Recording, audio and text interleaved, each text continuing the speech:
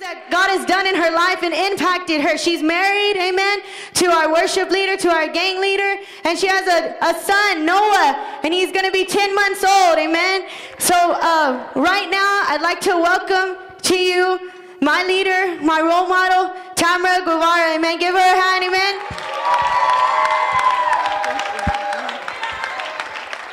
Amen. If we could all go ahead and stand.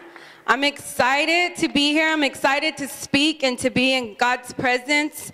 I don't take it lightly. This past year, I've been serving God for 8 years, and I'm thankful that I got saved when I was 18, and I've been saved ever since then. I've been in love with God.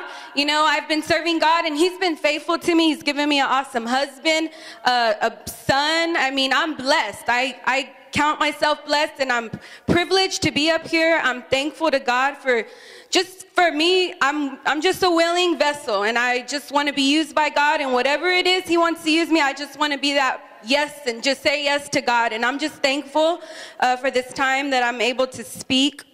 I thank my parents, my pastors, for giving me this privilege and this opportunity, and my husband and everyone that's a part of the gang team. I'm very thankful. And I'm going to go ahead and open up in a scripture, but before I do that, I'm going to open up in a word of prayer. Father God, I come before you right now, Lord, and I just pray, God, that you would just remove me aside. God, calm my spirit, Lord. I pray that you would use me, God.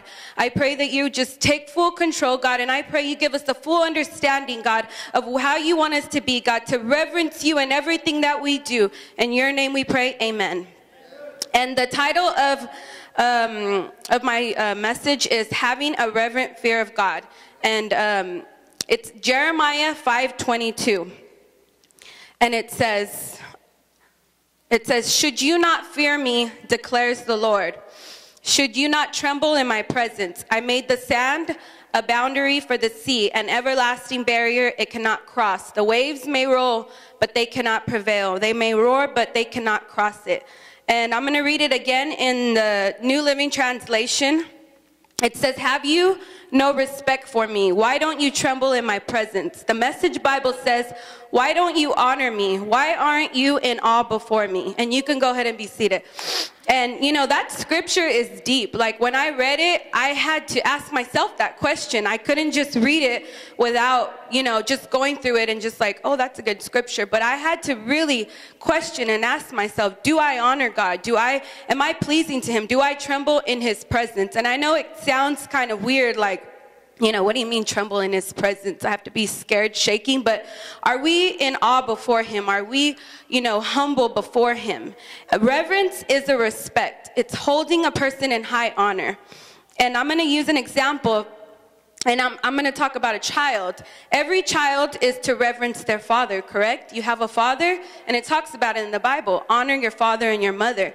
And I'm going to use my example, because my testimony, and just me, for example, because I saw myself I understood it so clear when I was like, okay, when I was young with my dad, I was, you know, probably 6 or 7. And I remember when I would get in trouble, and I'm sure you guys can relate to that, you would you know, fear your father. You would fear just, you know, getting in trouble and knowing you did something wrong. And it was like, man, why did I do that? You feel so bad. You're like, what could I do? How could I tell him I'm sorry so that I don't get spanked? But of course, we can't get out of it. We already made the mistake, so we just have to own up to it. But, you know, at the moment, you fear him. And you fear him so much because you disrespected him.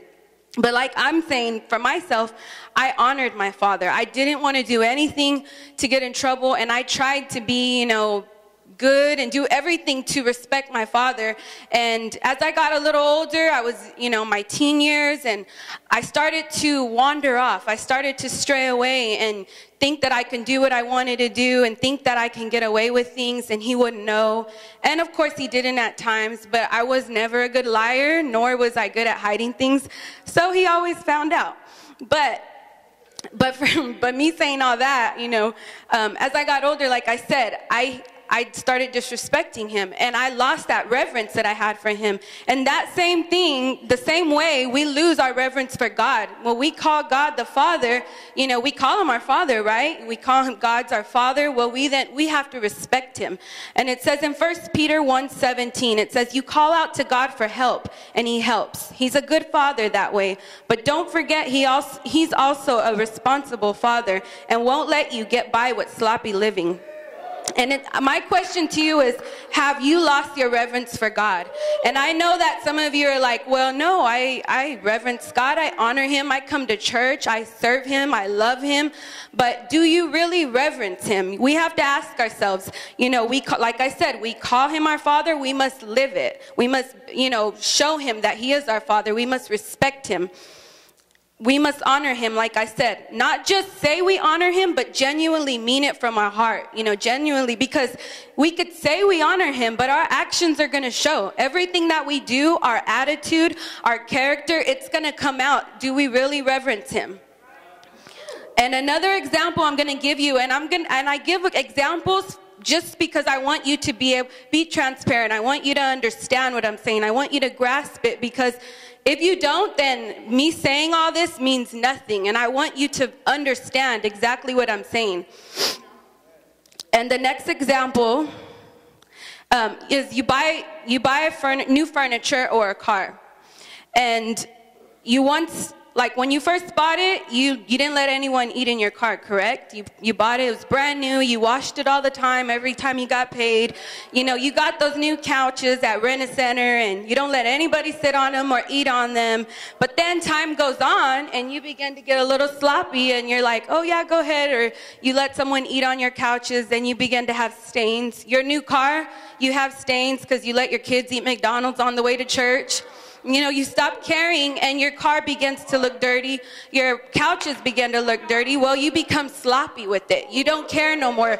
Something you once valued, you lose that. You lose that value. You valued it at one point, and now it's like, oh, I don't care. It's just my car. Or you looked at your car like, I'm so thankful God gave me this car. But then time goes on, and it's like, I hate my car. It's all messed up, but it gets you where you got to go, right? So regardless, it's still your car, and you have to be thankful.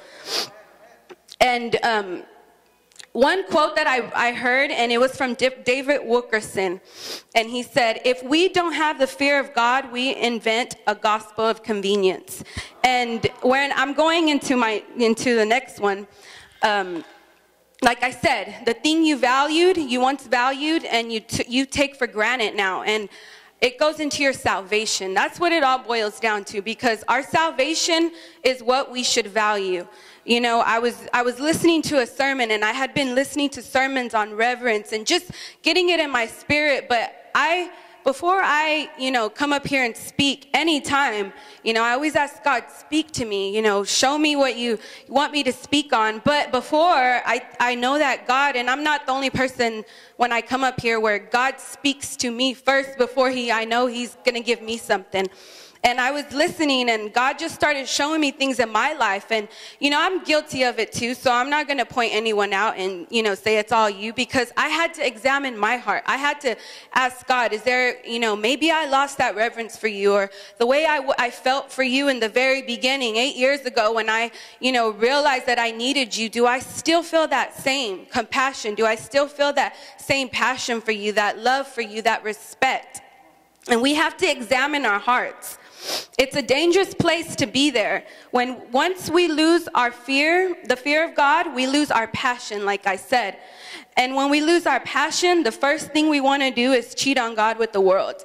And we have to really examine our hearts, because if we really, really love God and we really want to serve God, if anything, when we're going through something, when we're wanting to leave, or when we're, you know, just going through things, personal things, it'll only draw us to God, not from God. And if we really, you know, are genuinely serving God, and we really have a genuine relationship with God, we're not going to do that. We're not going to even think of going to the world. That's not even going to cross our mind, because we're so sold out and committed to God that we, you know, we're scared to leave God because we know where we're headed. You know, if we leave God, we know we're headed for destruction.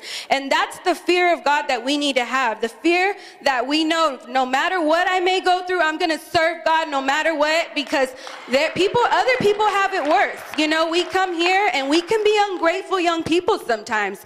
We could think, you know, we don't need this. We don't, you know, I go to church, or even some of us leaders, I'm guilty. You know, I've been there. I've been saved for a while. I've been through it all. There was times where I got bitter. There was times where I felt hurt and angry, and I didn't want to serve God no more. And I was playing the blame game, blaming everybody but myself. And we have to own up to our own responsibilities. If there's things in our heart, we need to ask God to deal with our hearts, to take things that are out of our lives, because there's no way we can fear him. Once we lose fear, we lose everything. And, you know, we can't be deceived by our own knowledge. We can't be deceived by our own know-how. You know, fools are people that are deceived. It talks about in the Bible, a fool. It says fool, I don't know how many times I was reading, but, you know, it says right here, the wise fear the Lord and shun evil, but a fool is hot-headed and yet feels secure. And and then another one says, fools think their own way is right, but the wise listen to others. And, you know, we cannot be foolish. We cannot, you know, be set in our own ways and think we know it all and we know what's best for ourselves, because if we don't listen to the voice of God, if we're not at, you know, the feet of God and praying, you know, we could say, well, yeah, you can be here right now saying, yeah, I'm listening to you, but are you really listening? Or are you just hearing what's coming out of my mouth? Because when we listen, we apply it. We put it inside of us and we learn, and we're like, okay, I need to change. Not just someone that just hears it and it's just coming in, but you leave and you're still the same. You still think the same. That's not listening. We don't know more than God, like I said. And when I say who are you fooling? We are fooling ourselves. We're not fooling anybody but ourselves. And I'm going to close in a scripture. And it says 2 Corinthians 7:1. It says, because we have these promises, dear friend, let us cleanse ourselves from everything that can defile our body or spirit. And let us work toward complete holiness, because we fear God. And I'm going to read that again. Because we have these promises, dear friend, let us cleanse ourselves from everything that can defile our body and spirit. And let us work toward the complete holiness, because we fear God. And we, like I said, you know, if we have lost that reverence, we need to ask ourselves, examine our hearts, like I said, because sometimes we become familiar. We become familiar with the whole church and being here, and we come here and we, you know, at one point we used to come to church and we used to be, like I said, passionate. You couldn't wait to make that altar call. You couldn't wait to be in God's presence. You couldn't wait to hear the message and hear what God has for you.